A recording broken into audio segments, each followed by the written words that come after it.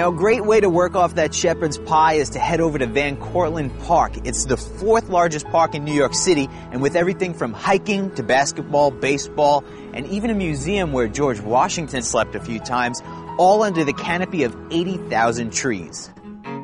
During the 1800s, an influx of Irish workers were hired to build Cortlandt Park's aqueduct and the Croton Reservoir.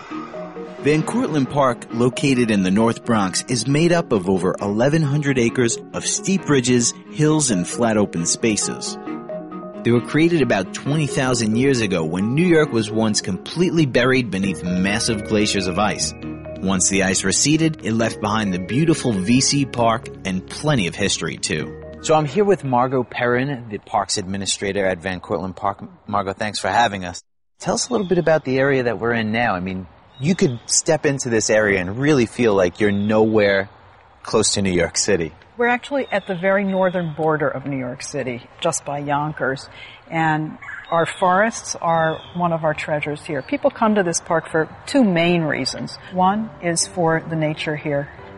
Tremendous acreage, tremendous habitat here. We have weekly birding programs. There's chipmunks that just ran by your foot. I saw one. I did. There's possum. There's raccoons. And the other is sports. I know one of the things that you're most passionate about is the new conservancy that has started here at the park. Yes, tell us a little bit about that. I'm proud to wear my badge. It was a great one. Yeah. There's so much that we can do in this park, and we aspire to be similar to the conservancy in Central Park. We're looking to make things better. These parks can survive, but in order for them to flourish, they really need the additional help of the community. Oh, absolutely. Parks Department has two main standards that we have to keep for every park, and that is to be safe and clean. And the Conservancy wants to take it even further and raise the standard to making it beautiful, making it a destination for people to come to.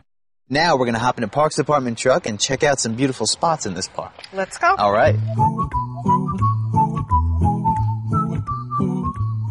Over at the parade ground and Indian Field is where the Palayo and Lenape Indians settled and also searched the forest for nuts, fruits, and edible plants. Margot, tell us about our first stop here today. We're at the parade ground. It's 65 acres, and right now we use it for playing fields.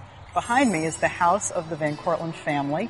It's the oldest building in the entire Bronx, and George Washington really did sleep there a couple times. Huh? Yeah. This is called the parade ground because George Washington brought his troops here. Now it's beautiful green grass. This is a very new renovation, and there's 20 athletic fields here. We're kind of a sports mecca for two sports. Cricket, we've got the most cricket fields in one park, 11 cricket fields, and then cross-country running. If you know a cross-country runner, they know of Cortlandt Park. What circles the parade ground is called the Flats, and that's a mile and a half. Now this new grass, I mean, this looks like really nice shag carpeting. To experience it fully, you have to take your shoes off. I'm fair game for anything.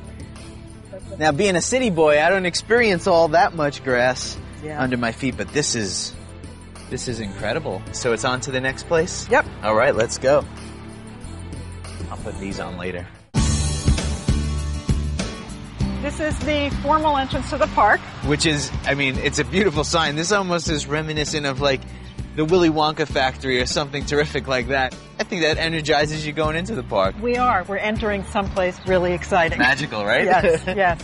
We're at the corner of Broadway and Cortlandt Park South. I want to show you the monument to the coyotes that sometimes come in the park. There are coyotes in this park. Every once in a while, yeah. Okay. Actually, they're breeding because we've seen babies. When was this statue placed here?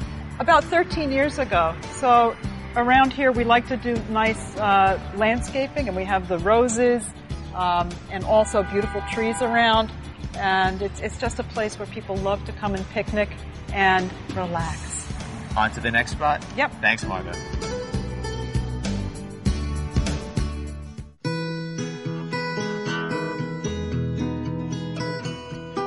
We're in the Chandler Recreation Area. It's a picnic area, just newly renovated. New grills, new tables. There's also these red cans, and people are supposed to put their hot coals in the red cans. There's real problems when people put their hot coals in the garbage can or on the tree roots. So I guess maybe we'll take a seat after all this long walking tour. Yeah. And if the park's natural features and rich history aren't enough to make you forget you're in the Bronx, you can go fishing in Van Cortlandt Lake. Tell us a little bit more about that lake. There is wonderful fishing there. It was created by the Van Cortlandt family. Way back when they had their plantation here, they dammed up Tibbetts Brook that was there, and they put a grist mill because they were growing wheat, and they needed the mill to grind the wheat. Creating that dam created the lake.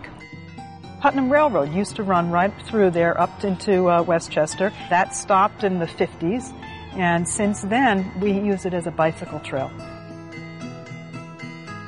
So one of the nice things about visiting Van Cortlandt Park on a budget is you could just look into the history of things. Absolutely. The Van Cortlandt family having very deep history here, but beyond that, we have a memorial to the Stockbridge Indians. There was a big massacre here. So there's a lot of feeling of connection to the past as well as what's going on right here in the present.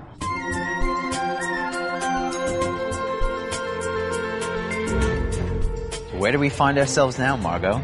We're at the stadium, Van Cortlandt Stadium. And this was built in 1939. It was completed, and it was a structure put here by Robert Moses. And we love it. It's got nice architectural details to it. It's got great character to it. It does. And it also seems to be a bustling hub of activity. Oh, yeah. It's actually a complex here. So we've got 3 baseball fields behind us. We've got a running track behind us with a rubberized track. Even the backside of the stadium serves a purpose. It's got handball walls on it, which I thought was really neat. And then you have the basketball courts back there. This is one of the big hubs. Yeah, I think the parade ground is a huge hub.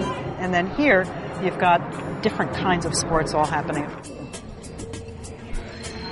For more information on Van Cortlandt Park, check out this info.